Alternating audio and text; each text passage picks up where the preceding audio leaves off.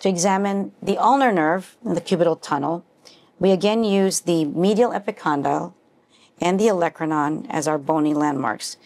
You will feel there is a groove between these two bony landmarks, and you place the transducer across that groove in the transverse plane.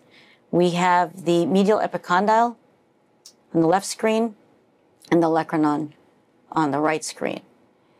The ulnar nerve is hypoechoic. In this patient, we don't see the honeycomb appearance as well, but that is one of the ways to identify the ulnar nerve. So as I scan distal, you can see and appreciate how it has that honeycomb appearance.